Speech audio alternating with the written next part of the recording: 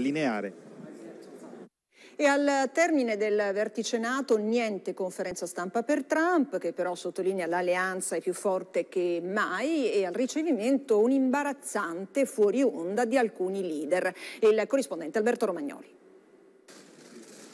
Trump vorrebbe andarsene in un'altra direzione, con pazienza lo convincono a prendere quella già imboccata da tutti gli altri. È andata così più o meno anche per il resto della giornata. Alla fine il segretario della NATO può ripetere il suo motto preferito, quello dei tre moschettieri. All for one and one for all. Uno per tutti, tutti per uno, ma Stoltenberg ha dovuto sudare 7 camicie e mettere in agenda per la prima volta un argomento caro alla Casa Bianca, il contrasto all'escalation militare cinese, che passa anche attraverso il controllo di certe tecnologie Including 5G. che Pechino vuole lanciare anche sui mercati europei. Ieri ad attirare i fulmini di Trump era stato il presidente francese Macron, oggi invece è toccato al premier canadese Trudeau, ufficialmente perché il suo paese non ha ancora aumentato le spese della difesa fino al 2% del bilancio nazionale, ma in sostanza si teme che la ragione sia un'altra.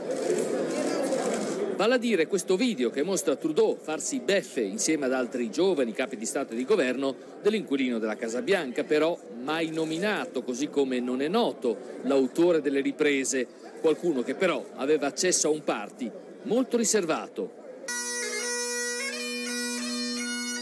Le cornamuse possono essere ancora utili alle parate, ma la guerra, compresa quella della propaganda, si combatte ormai con altri strumenti.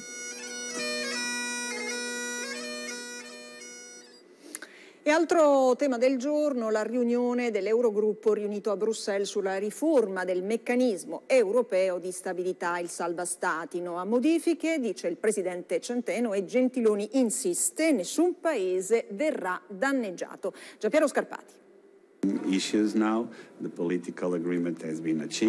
L'accordo politico è già stato raggiunto, non vedo nessun motivo per cambiare il testo della riforma. Il presidente dell'Eurogruppo, Centeno, chiude la porta a modifiche sostanziali del MES, il meccanismo che, dietro espressa richiesta, fornisce aiuti finanziari agli stati in difficoltà economica. I paesi stanno lavorando solo su alcuni dettagli tecnici, aggiunge Centeno, la firma è attesa per il 2020. La riforma non danneggia l'Italia, dice il commissario europeo Gentiloni. Io penso che non penalizzino nessun paese e quindi non penalizzano neanche l'Italia. Si tratta di